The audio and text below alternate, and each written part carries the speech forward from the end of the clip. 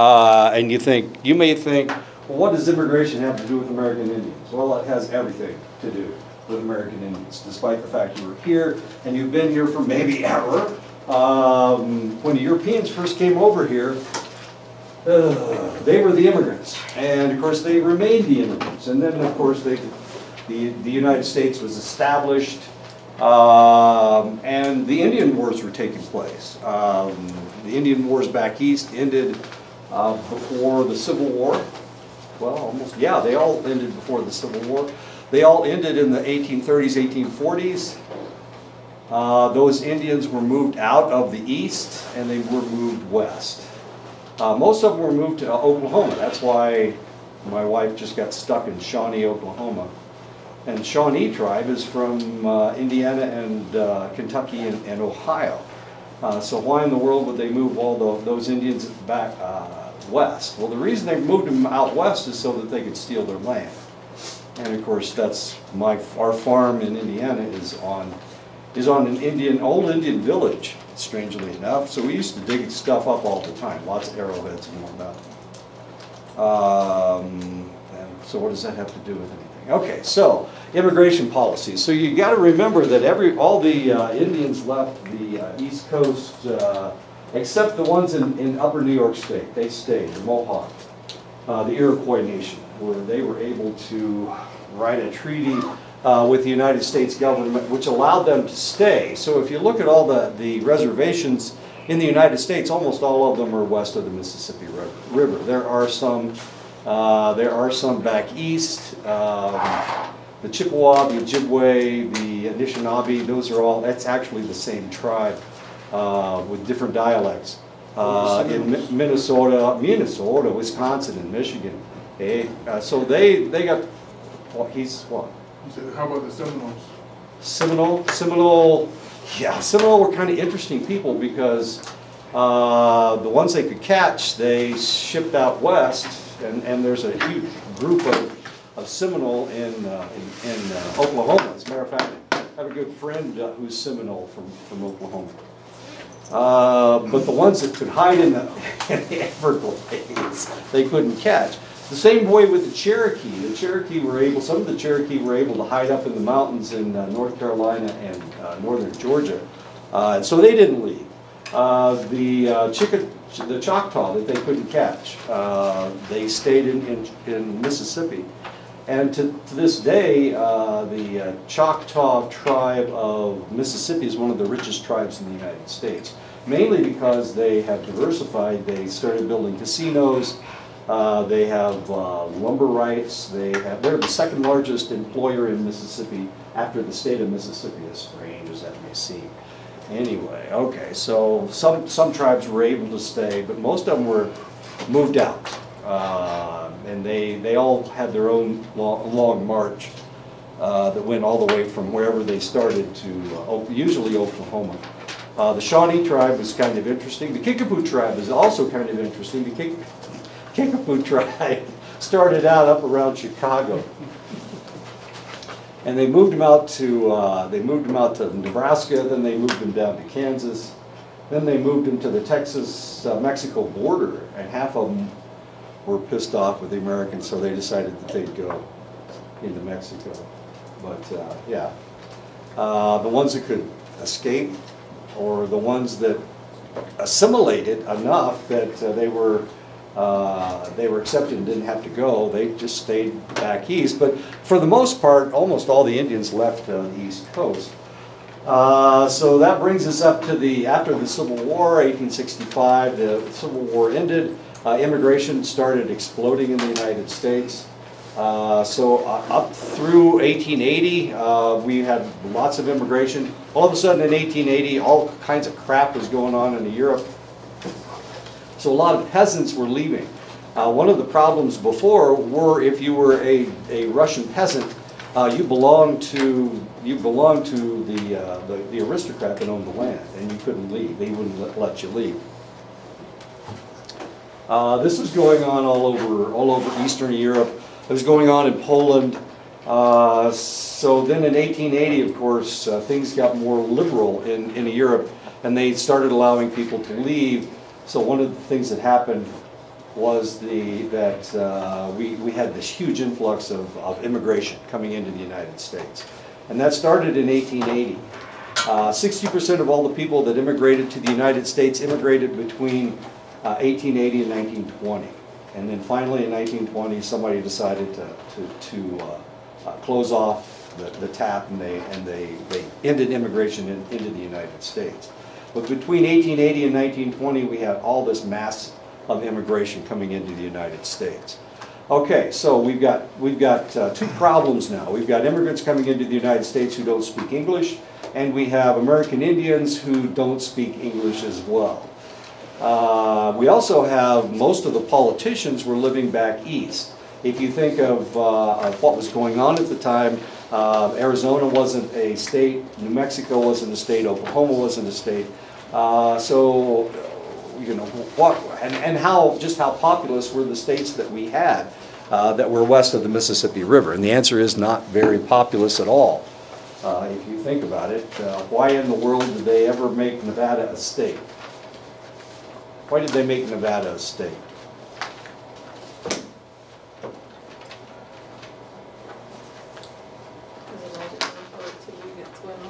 I'm sorry? Because of all the UFO activity that's going on there. No, they needed the money. I know, they needed the money. Why did they make Colorado a state? They didn't have enough people. Why did they make Colorado a state? They needed the money. So what money am I talking about? I'm talking about gold and silver deposits in those states. That's why they made Montana a state. I mean, Montana to this day only has 1 million people in it. Wyoming has like 750,000 people in it. So why in the world would you ever make Wyoming and Montana and Colorado and Nevada and Utah? Why would you make them states? Because they had gold. So all these states have claims. If you look at it in the bigger picture, in the bigger, wider picture, these are lands with claims. The other thing that the federal government did was take all the land. So if the land wasn't occupied by somebody, a reservation or an individual that owned that portion of the land, they made it into BLM land, Bureau of Land Management. So all that land, and some of these states, even to this day, the majority of the land in that state is BLM land. Okay, so we got a whole bunch of problems in the United States. We got all these people coming in. We got to convert them into being good Americans. A lot of them didn't read, but the reality is we didn't really care about the adults coming in. It was their kids that we worried about. So we decided that we needed to educate these people. How in the world were we going to get them to assimilate, to become good Americans? Well, the first thing we needed to do was convince them that they weren't good Germans, good Italians. We needed to get that idea out of them, which wasn't very difficult because Germany didn't become a country until 1870. Italy didn't become a country until 1860. So this nationalism, this concept of nationalism didn't exist in those two countries. It existed for the English, it existed for the French, but it didn't exist for the Irish because the Irish didn't have their own country either. They were being controlled by the Brits. So we had all these people that didn't have this concept of nationalism. They were coming into the United States, and we had to force them to assimilate one way or the other. And we did that through education. When did the boarding school system in the United States start? Have you learned that in any of your classes? When did the boarding schools start? No, 1840. There we go. Oh, Edison, he said it was 1840. 1875.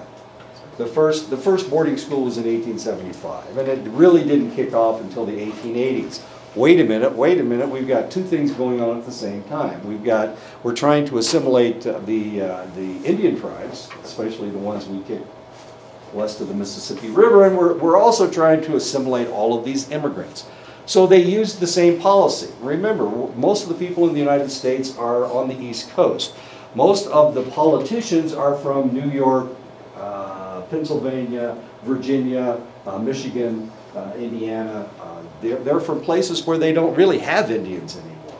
So they needed to assimilate two groups of individuals. One group was the immigrants coming in from Europe, and the others were American Indians. And that's the reason those two policies were almost identical. They decided that they were going to do it in the same way. Instead of supporting multiculturalism, they decided that they would create this infamous melting pot that they talk so much about. Did it actually work? Well, yeah, people did change. And those people that came to the United States from Italy and from Germany and from Ireland, yeah, they didn't have nationalism of their own, so they had the Irish and the Italian and the German culture, but they actually didn't have a country of their own that they felt any affection for, because there was no country. So we had all these Irish and Germans and Italians coming into the United States, and so we were able to assimilate all of these select individuals. Another group that was relatively large that came into the United States was the Jewish population. And of course they had no country whatsoever. They couldn't attach themselves to any country, because even if they had lived there for 200 or 300 years, one of the things that happened to these select individuals was that because of their religion, they were rejected individuals. So they came to the United States, and they were relatively easily assimilated. So they wanted to do the same thing with the American Indians. They decided that that was the best course to take. Throughout the 19th century, if you read the congressional records, when they're dealing with American Indians, one of the things that they always said was, if we don't deal with this, then all the Indians will be exterminated. They said that, and they said it over and over and over again. Practically every Congress was, and when they were trying to deal with the American Indian problem, they said if we don't do something about this, they're going to be exterminated. And part of the problem, of course, was the diseases that people were contracting. But the other problem was, how in the world are we going to get these individuals to assimilate to the American culture, which didn't actually exist if you think about it, because the American culture didn't become an intact culture until probably the middle of the 19th century into the 20th century.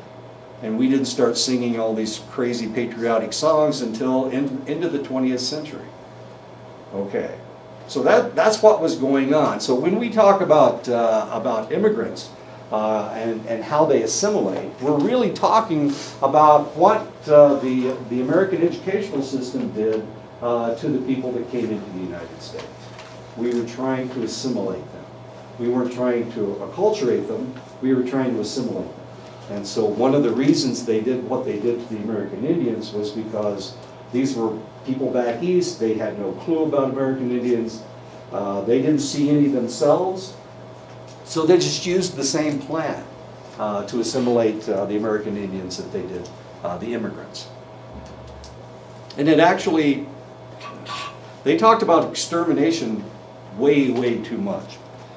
They were afraid that American Indians were going to disappear. The other thing, there were people in the United States that didn't want your culture to disappear. There were groups around the United States and of course most of them were back east, so they were thinking of the noble red man. That's one of the things that one of the statements that they made, the noble red man, we need to make sure that they don't disappear. So it was really kind of an interesting interaction taking place. So strangely enough, one of the groups that kept the United States Army from trying to exterminate everybody were religious groups, and they decided that they needed to Christianize the Indians, and that probably allowed them to do something with the American Indians that wasn't happening up in Canada, wasn't happening with the Aborigines over in Australia. They tried to exterminate all the Australian Aborigines. They had to hide. If you've seen Quigley Down Under or any of the other movies about Australia in the 19th century, ugly, ugly stuff. A lot uglier than it was in the United States. I mean, they were poisoning water to try to kill these people.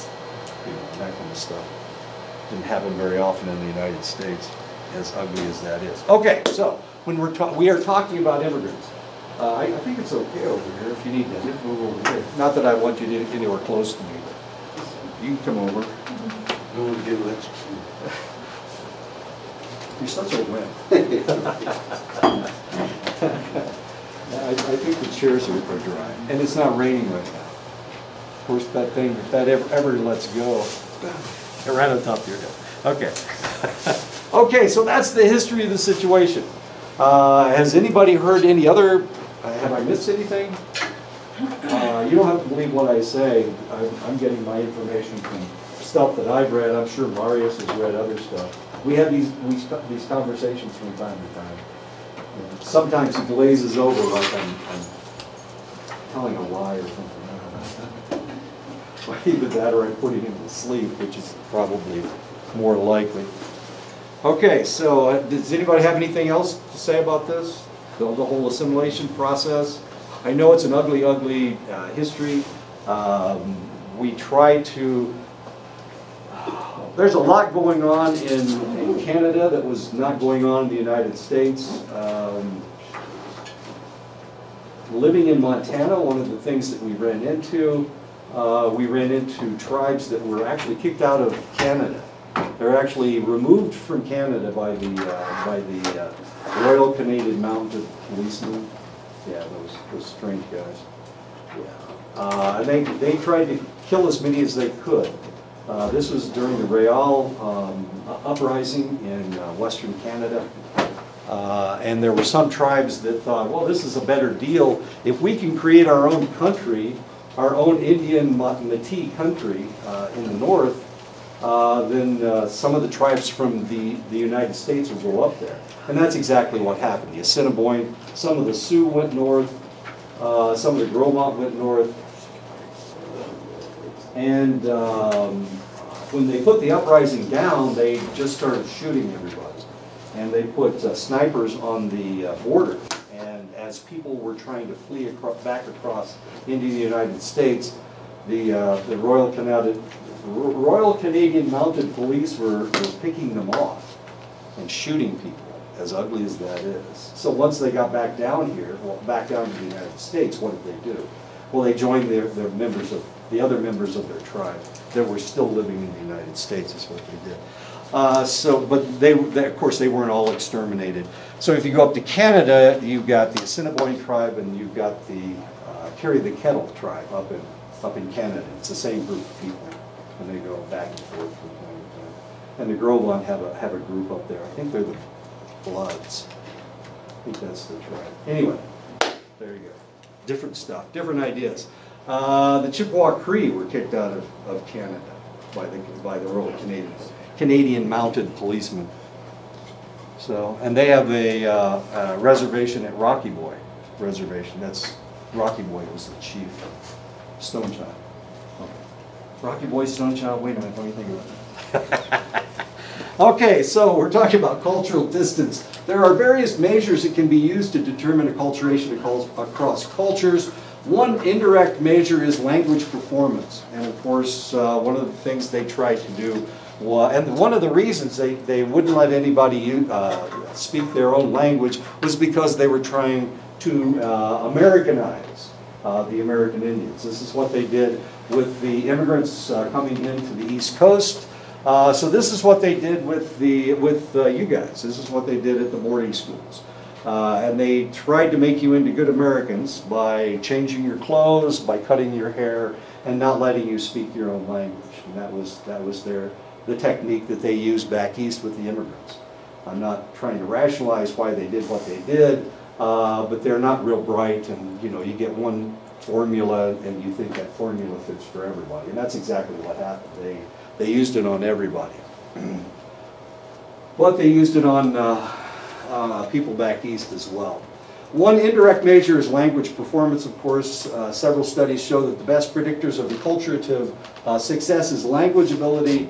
Gullahorn in 1963 discovered this, and Ying and Lisi in 1991 replicated that piece of information. Knowles, Pond, and Clement speculated that the greater the confidence in the mastery of the host country's language, the greater the identity with the culture. So if you can't speak the language, then it's really hard to feel like you're part of that culture. This is something that I observed living in Japan, especially in Japan and Germany.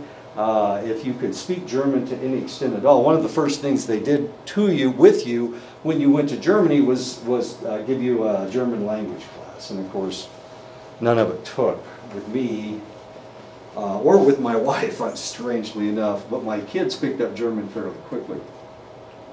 Same way with Japanese. They were actually just trying to teach us words that we could use. Where's the bathroom? You know, we're looking for the bathroom if you need to use the bathroom.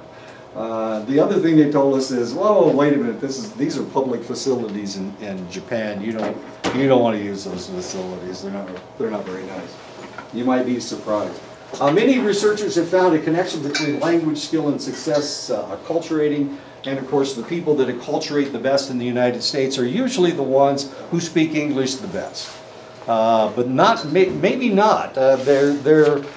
Some people will live in their own communities and they'll do fine. They'll be okay. Especially the people that speak Spanish. There's a Polish community in Chicago that is 3 generations large. There are some of those of course, all of these people have had to go to school when they were school age, but they also speak Polish, and they publish a Polish language newspaper. As interesting as that is. But even the people that just come over here from Poland, they do very well in those communities, in their own communities. Another language potentially is Spanish. Spanish is probably the second official American language. English is not the official language of the United States. There is no official language of the United States. So Spanish is probably the second official language of the United States. It's probably spoken more than any other language. Now, the interesting thing is, you may have seen the video, there was a lady up in Montana. She was visiting from here. She's from Arizona, and she's a 3rd generation Hispanic. She does speak with a Spanish accent, but she was up in Montana, and they were speaking Spanish, and she was stopped by the Border Patrol, which seems kind of odd. Or does it? Why in the world would you stop somebody in Montana for speaking Spanish? And of course, this is Montana. It turns out that the Border Patrol has the right to stop you within 100 miles of the border. So if you're at the 90-mile mark, and they can stop everybody. They can stop me. They can stop anybody. But as it turned out, this lady was like 150 miles from the border, and here she is in right outside of Great Falls, Montana. No, she was up in Cut Bank. She was in Cut Bank, and she was at a convenience store, and the Border Patrol was down there. They were down there for something, and he heard her speaking Spanish to her sister, who was also 3 generations, okay, in the United States. And he stopped her. Is that legal? Should they have been sued? Federal government being sued? You know the federal government has to allow you to sue them. It sounds like a good idea, but it's a Trump administration. I don't think that's going to happen. I don't think they're going to allow themselves to be sued. But it was really kind of an interesting situation. She was Hispanic, and they stopped her on the Canadian border, which, I don't know, what does that mean? So why would they stop somebody in Montana for speaking Spanish? How many Hispanics do they have up there anyway? They have more Hispanics than they have African Americans, but that's neither here nor there. If you're African American, what's the probability they're going to stop you for, the Border Patrol is going to stop you for being an illegal immigrant? If you're African American, they're more likely to stop a white person, strangely enough. They may be Canadian. We don't have guys in our country. But if you're black, how many black people in the United States are actually immigrants? There are some, I guess. Barack Obama's dad was an immigrant in the United States. The reason they stopped her had to do with drugs. Not that she had any drugs, but the drugs in Montana usually come up from down here. Thanks you guys for letting it across your border.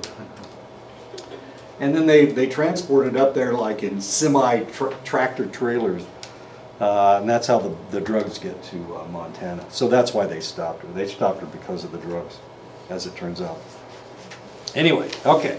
When foreign students seek entry into the United States universities, they are required to take the TOEFL, the test of English as a foreign language, the TOEFL test. And I had never heard of this until I was teaching at Ashford, and we had a bunch of international students. Most of them played soccer. That sounds like a stereotype, but the reality is we had a lot of international students. And they all had to take the TOEFL to make sure that they understood English well enough to be able to take classes. Research shows that individuals who came from countries that are similar to English, the individuals who spoke Dutch and the individuals that spoke German, performed better on than those who grew up speaking other European languages that are a little more distant, such as the Romance languages, French and Spanish. So the individuals speaking Dutch and German. And the reason I have these two ladies up there is because she's a Dutch soccer fan and she's a German soccer fan. I couldn't find any males that were soccer fans, as odd as that seems. Seems that men don't really wear shirts that say Germany and Holland on them. According to the Educational Testing Service, and they're the ones that administer the TOEFL, speakers of Indo-European languages tend to perform better on the TOEFL than those who speak languages from highly distant types of languages, such as Kazakh, which is a southern Asian language, or Japanese. And if you've ever tried to speak Japanese or you've ever seen Japanese, there's actually 3 different languages. There's 3 different alphabets. Kata, Kata, katakana, and there's one other. Okay. What is it? Do you know, Joe? Joe doesn't know. He's just sitting back there making fun of me. Thank you, Joe. Kata, katakana, and I can't think of the third one, but it's, I know, there's 3, they have 3 different alphabets. Really kind of weird. So Japanese is a very difficult language to learn. Kazakh, of course, these people are Kazakh. They're from southern Kazakhstan is between Iran and Afghanistan. Cultural distance encapsulates more than just language. Many other skills must be mastered when people move to a new culture. Ward and Kennedy in 1995 compared the adjustment of Malaysian university students in New Zealand, a culture that is quite different from their own despite the fact that it's not that distant. Here's New Zealand right here, and this is Malaysia right here. This little thin country right there is Malaysia. At the end of Malaysia is Singapore. Singapore is right there, right at the end of Malaysia. And a group of Malaysian students that went to Singapore. Of course, the Singaporese culture is very similar to the Malaysian culture. And they also speak a similar language. Well, the people in Singapore was built by the Brits. Okay, so it was a trading city in that part of the world. So they speak English, they speak Chinese. Most of the people that live in Singapore are, strangely enough, are Chinese, not Malaysian.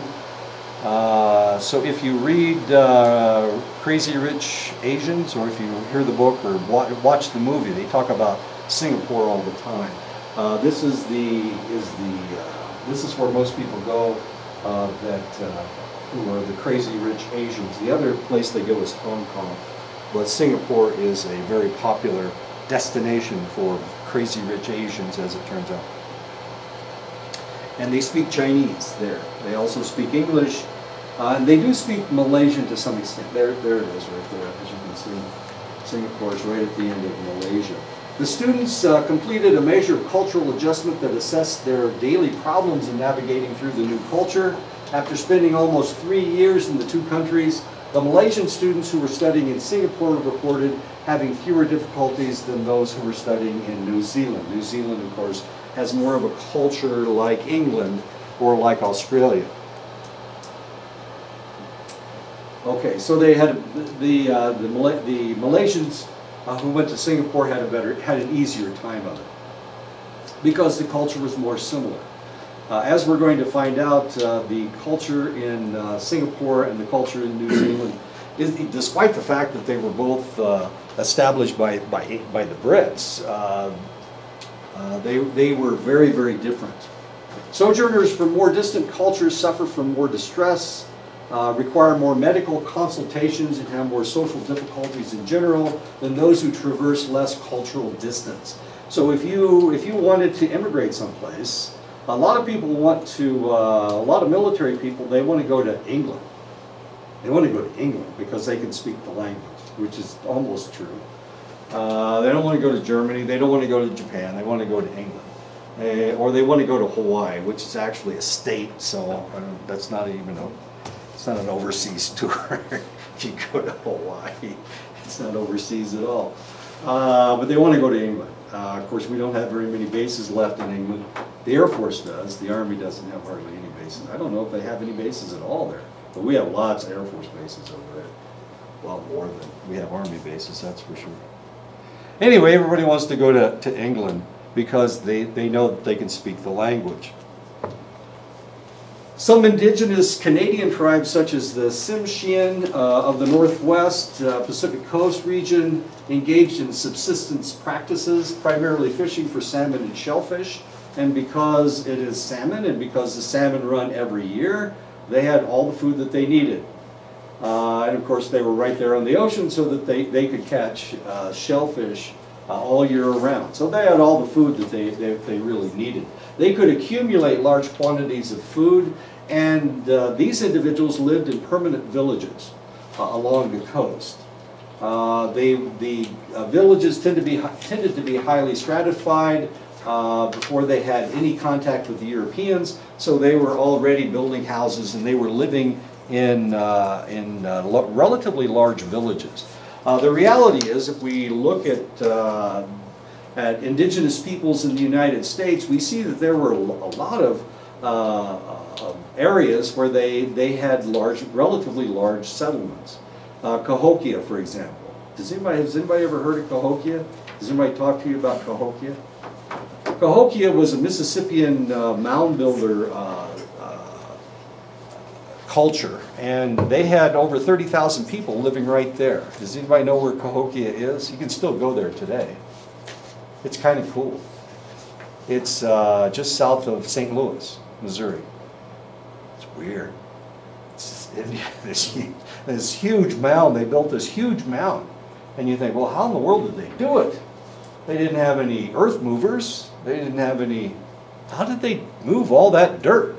I mean, it's a plain, and they built this huge mound. It's the size of a football field on top, and it's like 100 feet tall. So how much dirt is that? Well, that's a hell of a lot of dirt, actually. But they built that. They built that settlement. They had other large settlements. There's one in Michigan. There's one in Chicago, was a relatively large area. Chicago is actually an Indian word that means wild onions, because there was a swamp right there where they picked wild onions. My hometown, Muncie, Indiana, was a relatively large settlement of Miami Indians. Miami, wait a minute, that's down in Florida. Different group. So there were large settlements all over the United States, and including the Tsimshian in Canada and the United States. The Tsimshian are also in Alaska, by the way. Tsimshian language, anybody ever heard of this language? They have an individualistic language. It's the Tsimshian language group, so they had a Tsimshian language. The Eastern Cree live just below the tree line in northern Quebec. They engage in subsistence practices. They hunt in the winter and they fish in the summer. which does not allow them to accumulate very much food, as you can imagine. So some of the bands are migratory, and they have low sociocultural stratification. Chippewa Cree, the Cree, has anybody ever heard of these guys? Do you know what language they speak? They speak an Algonquian language. So their language is the same as the Cheyenne. You've probably heard of the Cheyenne, right? You've heard of the Cheyenne. And Blackfeet. Blackfeet speak Algonquian as well. So do the Gros Ventre of Fort Belknap. So all the Chippewa and the Cree, the Anishinaabe, the Ojibwe, all those people speak a Algonquian language, and of course they were in the northern portion of the United States. So these guys had very poor stratification, mainly because they were fairly migratory, so they had to move around a lot. They weren't able to settle. Now here's a group. This group is called the Carrier Group. They are Athabascan-speaking people. They live on the Rocky Mountain Plateau of northern British Columbia. They also engage in hunting and fishing like the Eastern Cree, but the difference is they had salmon. They controlled rivers, headwaters of rivers, where the salmon would spawn. So they would get a large influx of salmon in the spring, and they would be able to accumulate a lot of food. Because of this, of course, they were somewhere in between the Cree and the Tsimshian. The Tsimshian, of course, built permanent settlements, and the Cree, of course, were migratory. These guys were somewhere in between, because they would go up into the mountains in the summertime. In the spring, they'd come down and they would harvest salmon, and it was relatively a permanent situation. So their social stratification was somewhere in between the Cree and the Tsimshian. And of course they spoke the same language that you guys speak. It's an Athabascan language. And these guys are Canadians, which is kind of interesting. It's not the only Athabascan speaking group in Canada. There's another group in Canada that speaks Athabascan. Has anybody ever been to a powwow where there were a lot of Canadians? A lot of color. I love color. You can tell which ones are Canadian. I got a picture of another Canadian guy at a powwow in just a second. Baron Annis in 1974 speculated that the more stratified the culture, the more similar they were to the European culture, the easier it would be for them to acculturate to the European dominance. The Tsimshian acculturated the easiest. The Eastern Cree had the most stress in acculturating, and the Carrier was somewhere in between. So if we're talking about combat, if we're talking about hostility, Tsimshian were never hostile to the Canadian government or to the American government, of course. Eastern Cree these were the guys that had all kinds of interesting problems. Remember I told you that the Chippewa Cree got kicked out of Canada? Well, there you go. These guys were kicked out of Canada because they were so hostile to the government. They were more migratory. Their hunting patterns they needed more territory to hunt in, and because of that, these individuals had a lot more trouble. The Carrier were pretty much able to stay where they were. And to this day, the Carrier are still in that portion of British Columbia. There you go. He painted his face yellow. I know, this is a Canadian guy. You can always tell them they love face paint. They're real big on face paint. Cultural fit is the degree to which an individual's personality is more similar to the dominant cultural values in the host culture. It would seem that the greater the cultural fit of a person with the host culture, the more easily he or she should acculturate to it. So the more like the host culture they are, the easier it will be for that select individual to acculturate. People who score high on extroversion are more likely to move to other countries, particularly to urban areas when compared to those who are less extroverted. So you have to ask yourself, why in the world did all these Europeans come over here? I mean, Europe is not that bad a place. Why in the world would they come to the United States? Well, they had that personality. They had a personality They had a wanderlust. They also had a desire to leave, I guess. My own family came from the middle of England, and we were coal miners in England. And when we came to the United States, we didn't mine coal anymore. We started farming and growing our own damn food, not eating coal dust for a living. So my family's kind of short. I guess that makes a lot of sense if you're a coal miner, because you have to walk down into that hole, that little bitty hole, and you've got to chip away with a pick or something, whatever they were using at the time. So that's where my people come from, the middle of England, the Sheffield area of England, right around that area. Anyway, so we had wanderlust. Evidently we had wanderlust. We were Quakers. Some of us were Quakers. Most of us were Quakers. So we came over here because we were a denigrated religious group in England. So we came to the United States. Some researchers have proposed that because extroversion should facilitate communication everywhere, extroverts should always fare better in the acculturation experience compared with introverts. Now I want you to imagine that you are somebody that is hiring somebody to be a CIA agent in some country. That's your job. You are a person that you work for HR, Human Resources, for the CIA, and you're looking for somebody who can fit into a country the easiest as possible. Yeah, we can fit him in. Yeah, we can fit him in. It'll be okay. Okay, so if you have the understanding that extroverts always work out better, that they can assimilate better than introverts, then you'll hire all extroverts. But we're going to find out that doesn't work very well, because not all countries are extroverted.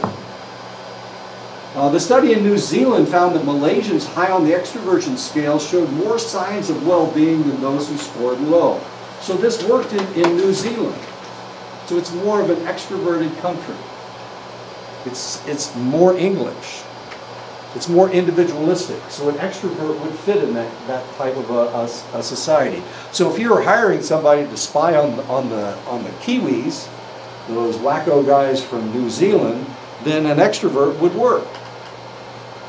So I'm trying to help you just in case you hire somebody to go to New Zealand and spy. However, English-speaking expatriates in Singapore who scored high on the extroversion scale reported more depression, boredom, frustration, and health problems. Wait a minute. I thought extroverts always worked out better. And the answer is no. It all depends on the country that you're going to. Okay, so let's say you're going to, did we talk about northern and southern China? Yeah, we did. We talked about northern and southern China. Okay, so we're looking for a spy to send to China. And we're going to send them to Beijing. Beijing is in northern China. What do they eat in northern China? Fish. In Beijing, you know how far away it is from the coast? Too far. So remember, China can be divided in half. In the southern part of the country, they eat rice. In the northern part, they eat wheat. So the wheat farmers are the people that farm wheat are different from the people that grow rice. Remember that? Okay. So if we were looking for somebody, if we had somebody who spoke Chinese and they were extroverted, where would we send them? Would we send them north or would we send them south? Would we send them to Shanghai or would we send them to Beijing?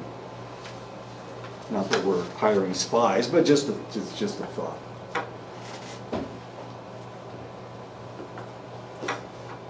And if we had somebody that was introverted who spoke Chinese, would we send them to Shanghai or would we send them to Beijing?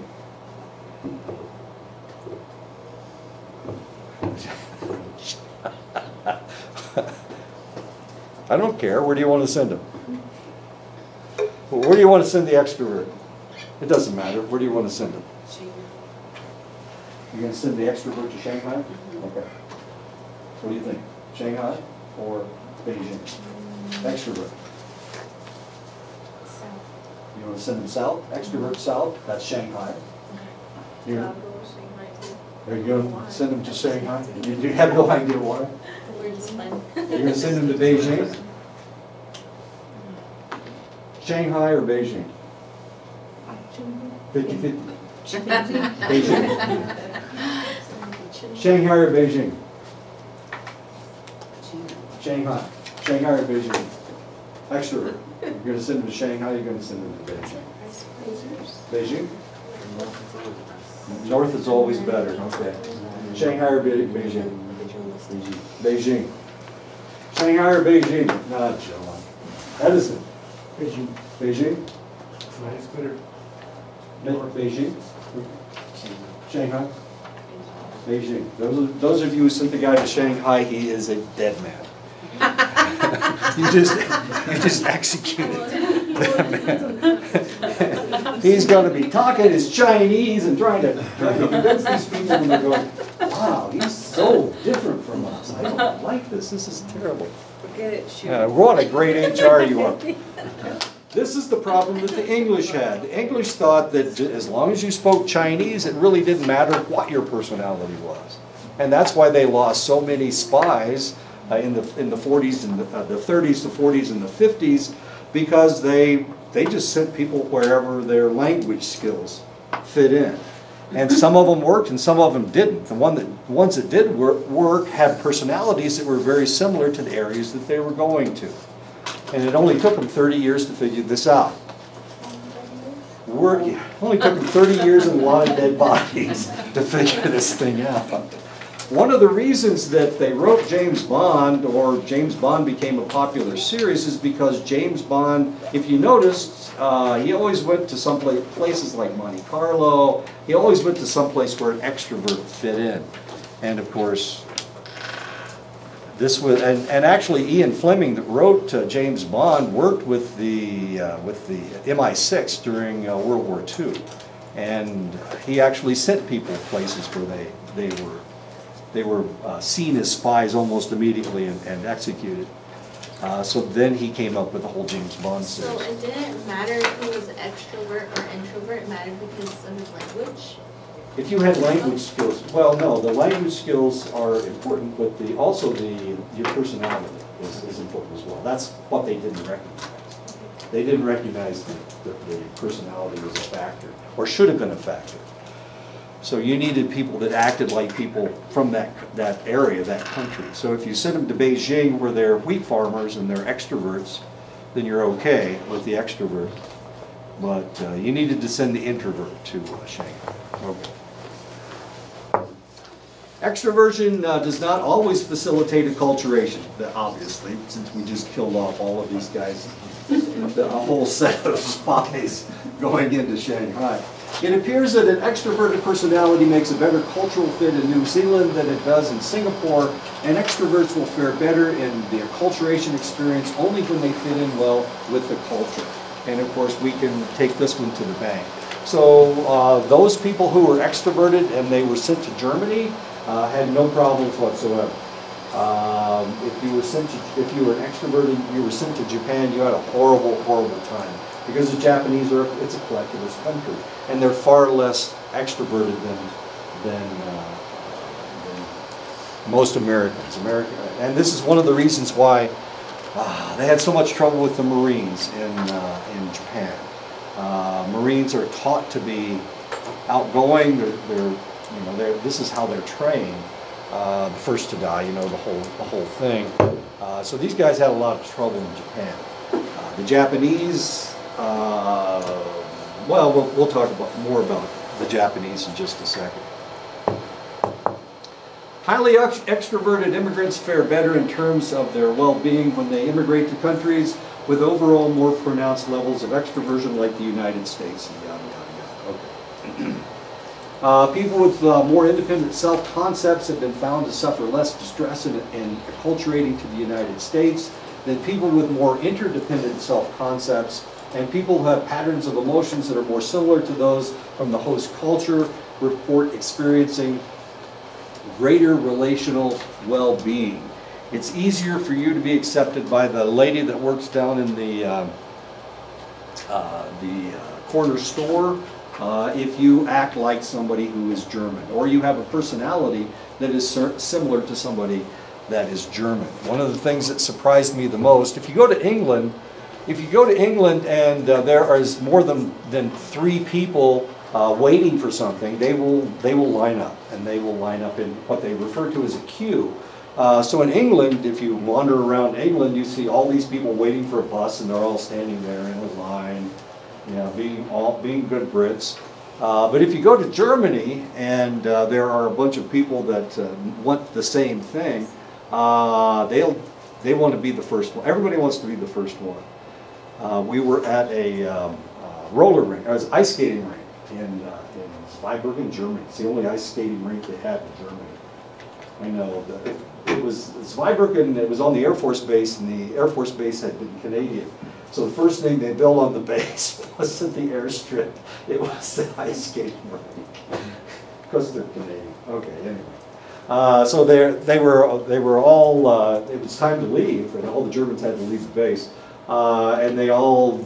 I was surprised that the person working behind the counter wasn't killed by all those Germans, because they're all grabbing a hold of his shirt, trying to get him to take their shoes, their skates. I know, it was weird. And of course, we're Americans, and we're going, my God, they're so aggressive. And so my kids and I, we waited until all the Germans got out of the way, because they were certainly not going to line up. That was the last thing they were ever going to do. And the Brits, on the other hand, of course, they all lined up. One acculturation strategy is that people need to participate in the larger society of their host culture. All the people motivated to acquire an identity consistent with that of the host culture. Are the people motivated to acquire an identity consistent with that of the host culture? And the answer is, yeah, they should be. Are these people striving to maintain their own heritage, culture, and identity as members of that culture? And the answer is they should be. Do people have positive attitudes toward their heritage culture, and are they actively seeking ways to preserve the traditions of their heritage culture? And this is really a question that we have to ask ourselves. So how and why are they doing what they're doing? And that's what we're going to talk about right now. Another strategy of acculturation involves attempting to fully participate in the host culture while at the same time striving to maintain the traditions of one's heritage culture. And this is known as integration strategy, where you integrate your culture into the host culture's culture. An example would be a lady from the United States buying a kimono in Japan. So if she had to go to a formal dinner, she would put on her kimono. But she should have to do it right. The Japanese get really offended if you put on your kimono incorrectly. There is a way to do it, and it takes hours to put on a kimono, as you can imagine. Yeah, and they're expensive. Oh my God, they're expensive. And the thing about Japanese kimonos, this is a Japanese kimono. This is what a Japanese kimono looks like. When they make them for Americans, this is what they look like. You probably, as far as the structure is concerned, they're identical. But the difference is the colors.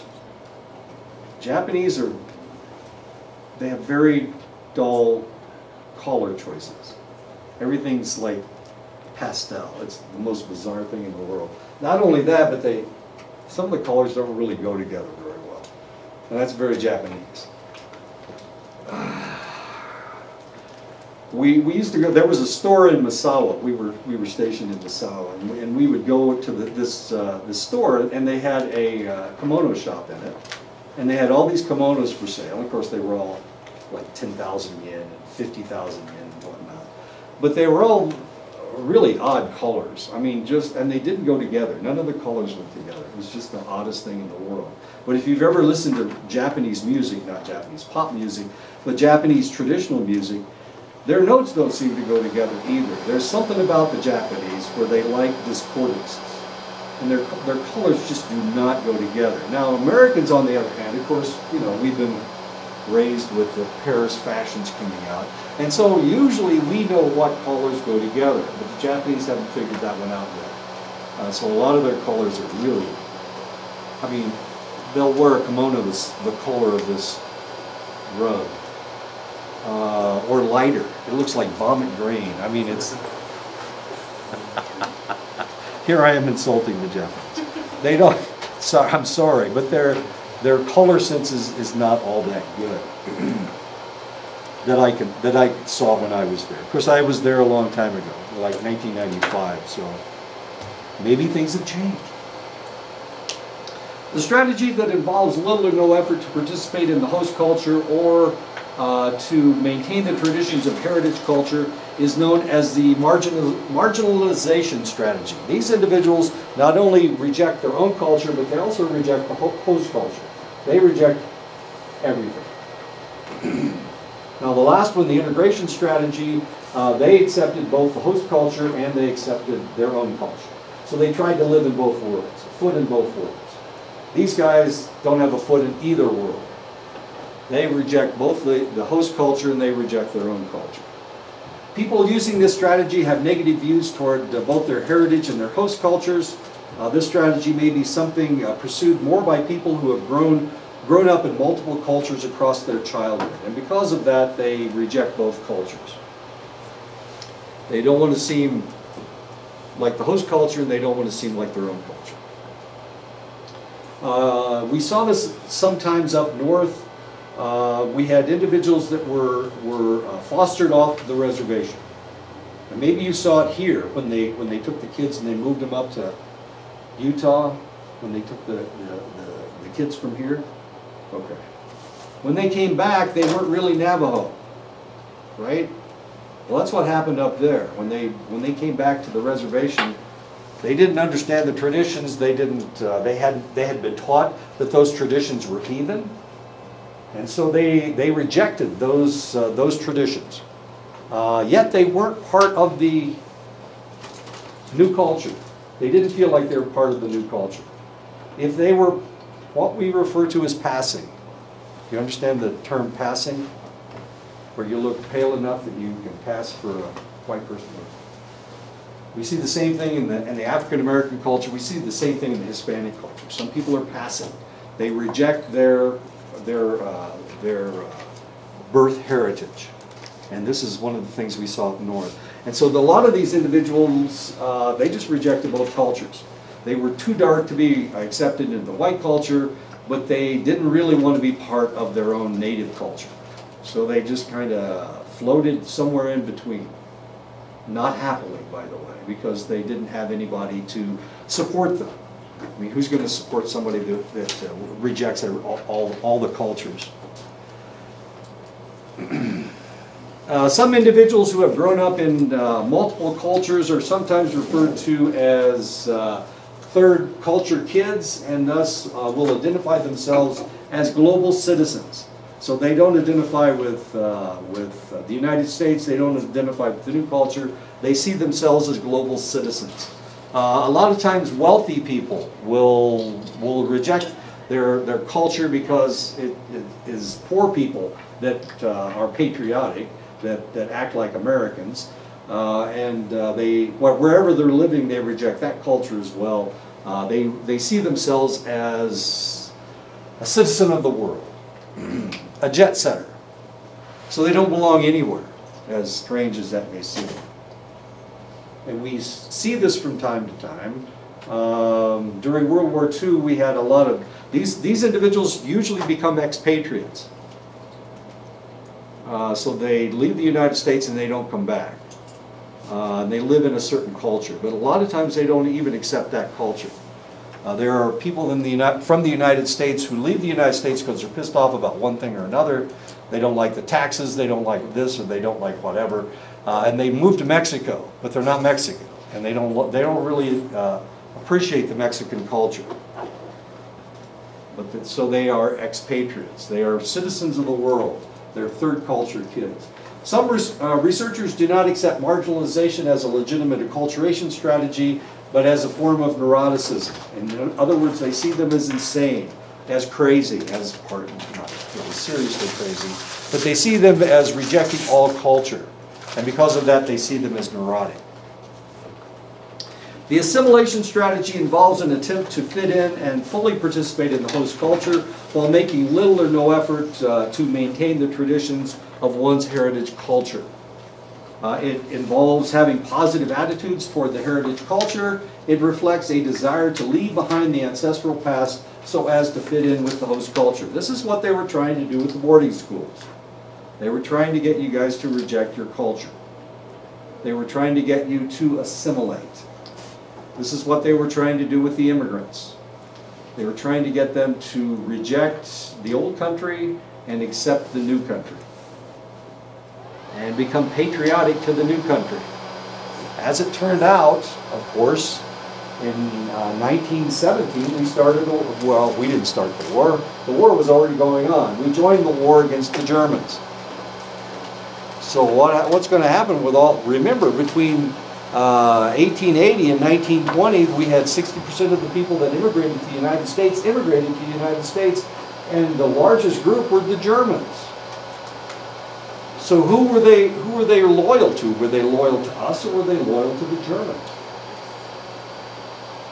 Well, we hope so. So what did we do to these poor guys? I don't know if you've heard the story. They would riot in the street, and if you had a German name, you either changed your name or they beat you. And sometimes they killed people that had German names. And this happened all over the United States. Ask Dr. Wolf. Yeah, her family was one of the families that had to change their names just to stay alive. If your name was Schneider, S-C-H-E-I-N-D-E-R,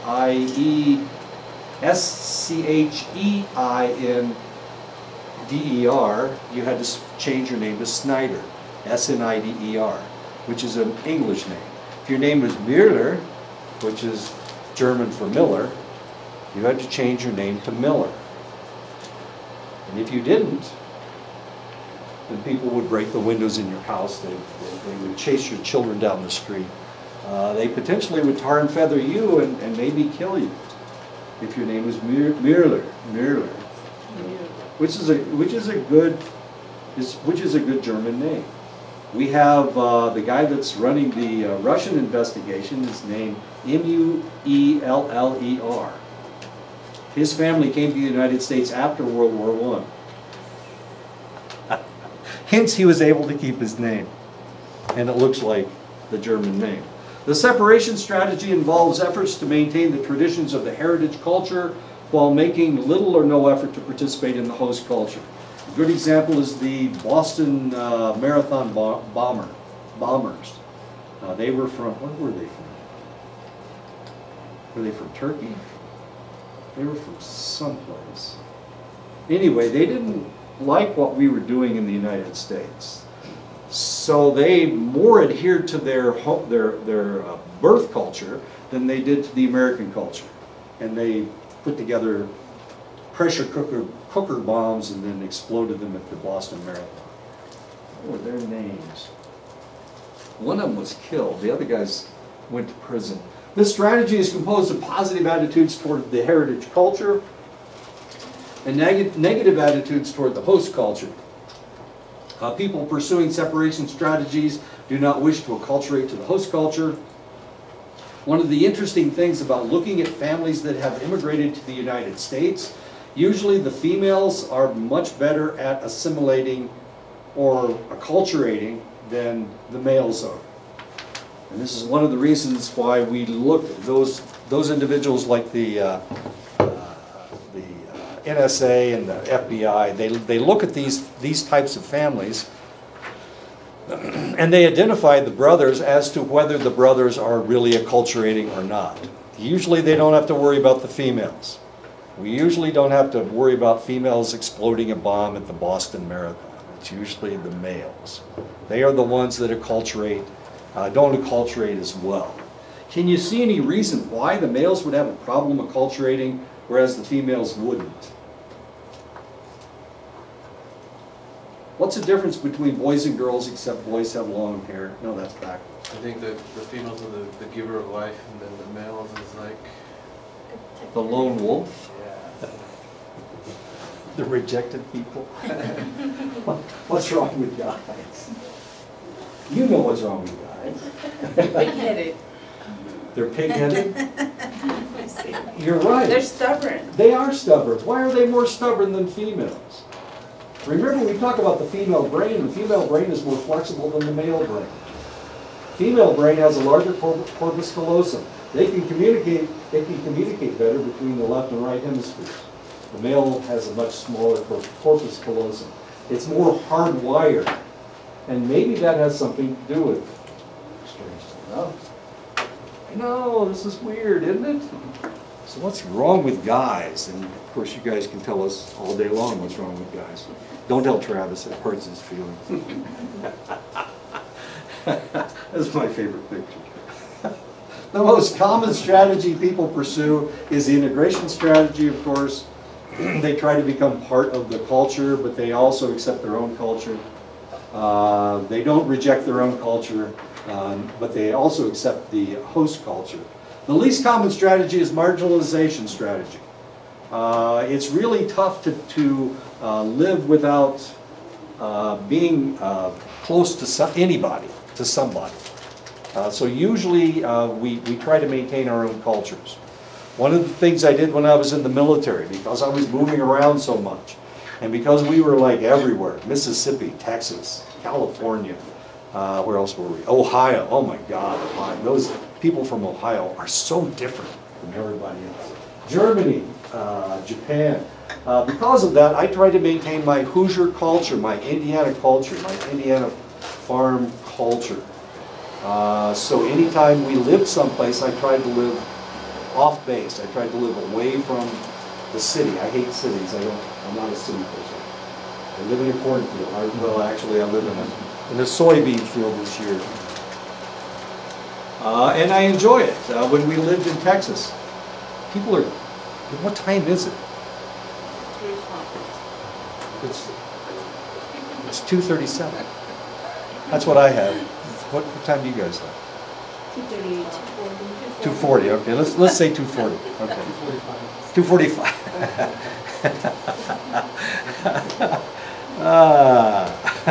A person will not strive to fit into the host culture if that culture shows a good deal of prejudice toward the individual's own cultural group. And this was happening during, well, after 9/11.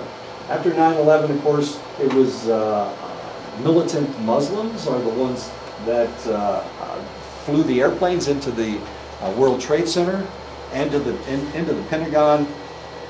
We've already talked about where these people were from. Where were they from? 12 out of 14 were from the same country. And what country was that?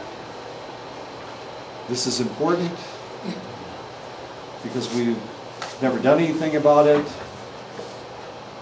We had invaded another country, but we invaded 2 other countries, but neither of them had anything to do with 12 of these people came from the same country. What was that country? It's an ally country. It was somebody that's an ally with us right now. Well, not them. I don't even think. If there are allies, they're not going to attack us. Joe knows. Where are those guys from?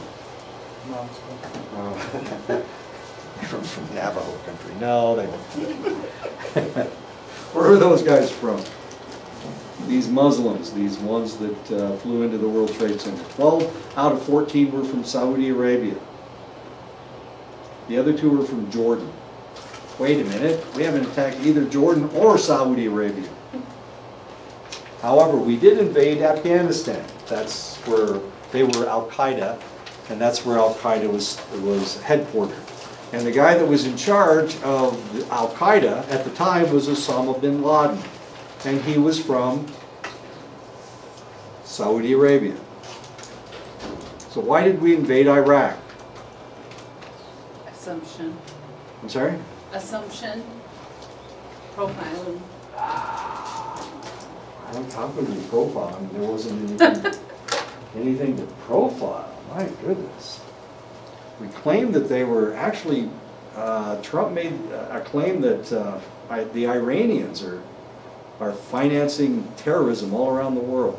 We made the same claim about Iraq. Of course, at the same time,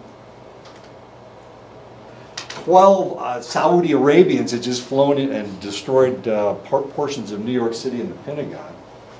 So why did we invade Saudi Arabia? They were our allies, that's why. Okay. Why did we invade Iraq? I'm not exactly sure. Lots of excuses. None of them make sense. A lot of pissed off people. Around the world, they wouldn't join us in the invasion of Iraq. People who have physical features that distinguish them from the majority of those in their host culture will likely experience more prejudice than people who have physical features that allow them to blend in with their host culture. This is a good example as to why African Americans have far more difficult time assimilating in the United States than anybody else. They have different physical features. Their skin is dark. So does darkness have to do with anything? Well, it even has to do with, I told you about, last time I was talking about School Days, the movie made by, and I invite you to watch the movie. It's really kind of a fascinating movie. But the lighter skinned individuals were the ones that were the most sought after individuals. So a woman who was lighter complexioned was more sought after than someone with a darker complexion. So if you look at all the black movie stars, the ones that are the most popular are the ones who are the lighter complexion. And that's not only with white people, because they look almost white. Halle Berry looks almost white. Her mother's white. Her dad's black. But it's also among African Americans. It's not just with white people, it's with African Americans. So the lighter skinned you are, the lighter complexioned you are, the more likely that you will be accepted. They made all kinds of interesting movies in the 1930s and 1940s about how some black people could pass for being white, and these individuals were accepted into society until somebody found out that their mother was black or whatever. There were a couple very relatively famous movies about that, as strange as that may seem. So the more different somebody is, the more likely they will be targeted as somebody who is unacceptable by the host culture. This is kind of interesting. I have a student who just came over from Bangladesh, and he's trying to fit into the culture in Dayton, Ohio. He goes to Wright State. So we'll see how he does. He didn't call me last week, crying. So I guess we're okay.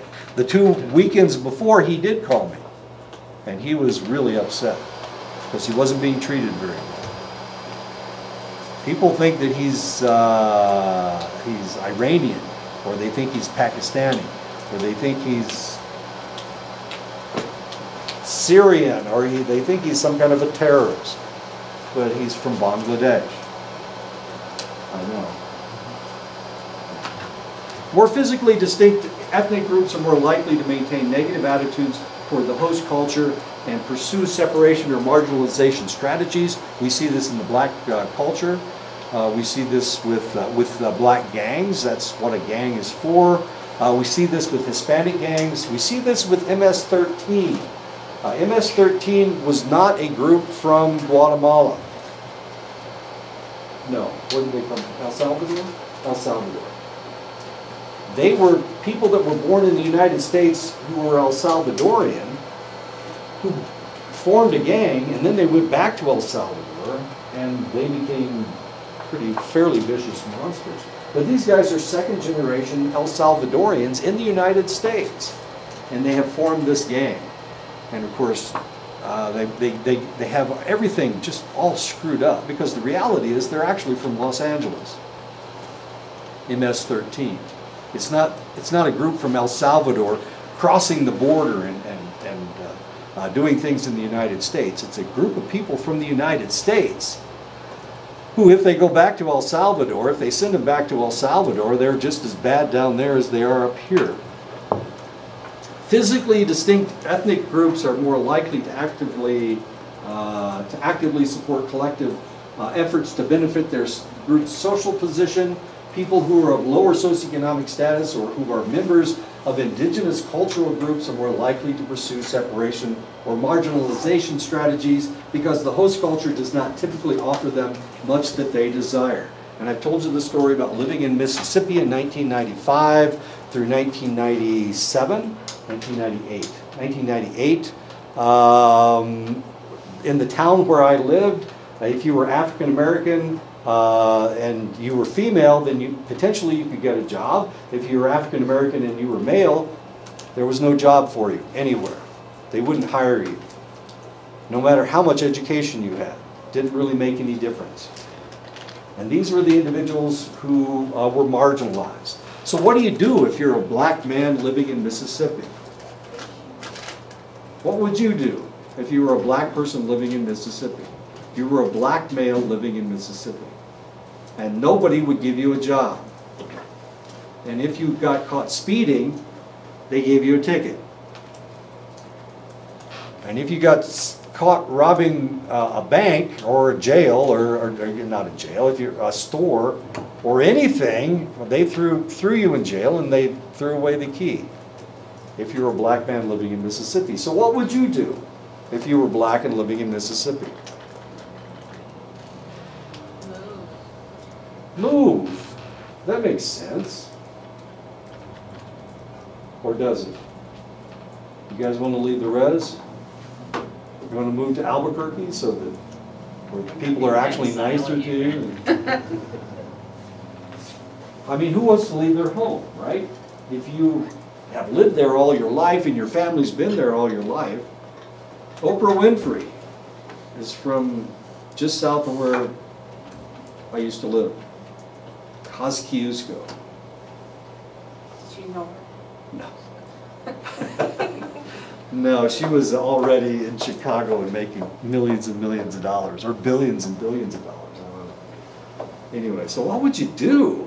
Leave is, that's one answer to the question, but who wants to leave their home? The other thing is, where are you going to get the money to leave?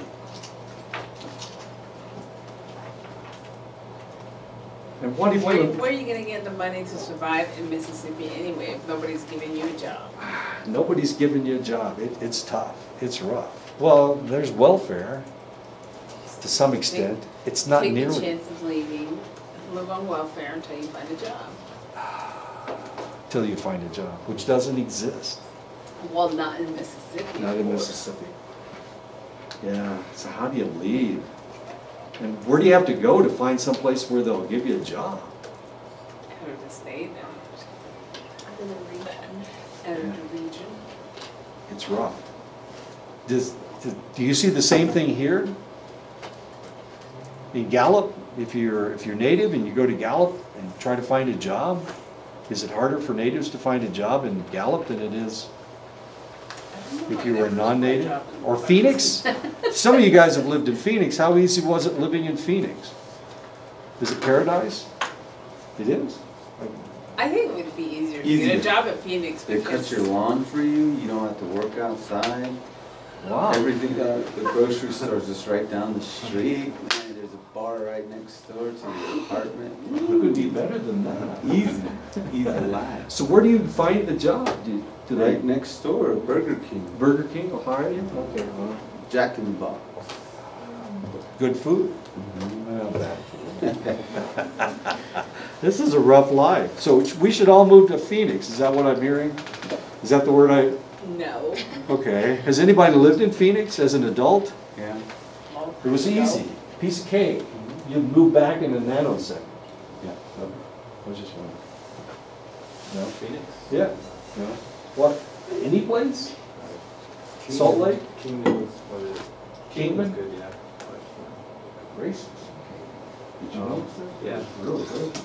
There's all the, you go over the mountains and then there's Vegas. You go on this side, there's Flagstaff. You go towards the other side, there's Phoenix. You go the other way, we Hurricane Utah. Does anybody know any place to go where I can find a job? And not me, but you guys can find a job. It's a better place than on the res? Durango. Durango? Colorado? Yep. All right, they're not racist up there, are they? There's a lot of hippies, they don't want to be Navajo. Dude, oh, there you go. Yeah, okay. And they're stoned, so, Yeah. yeah. They probably can't see very well anyway. Probably like Oh my- Amsterdam over there. Tiger and start my own tribe over there. You have your own tribe. I think that's perfect. Okay, I'll see you.